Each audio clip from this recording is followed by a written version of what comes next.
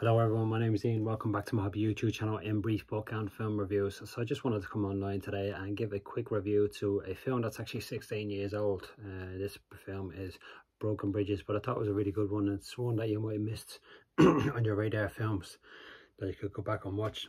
YouTube does actually have it is actually on YouTube. I'll give you the links. Well, it is up on the time I've given this review.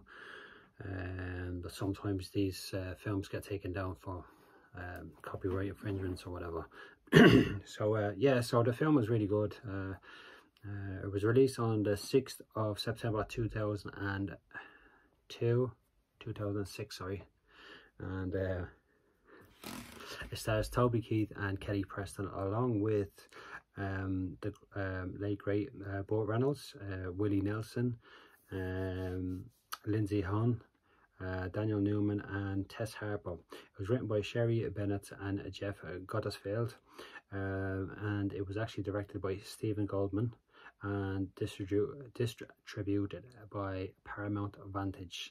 The budget was 11 million and the box office was 252,539. If any, the box office is anything to go by, well, you would think that it wasn't a good film, but to me I thought it was a good film. And that, you know, one of those happy, feel good looking all American kind of country films and stuff and that, but it was good. It was a good storyline behind it and that, you know, and a nice ending as well. So basically this film starts off with Bo Price, who is a failed down and out country and western singer. His brother dies, he has to return home. He returns back to where his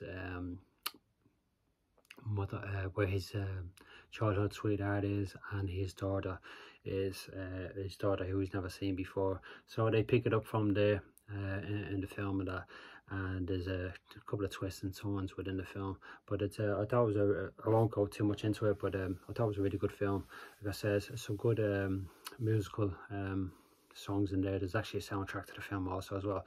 So I'll leave all the links in the descriptions, links in the descriptions and that. And yeah, that's it. I just want to pop on quickly and give a quick review to this one on that.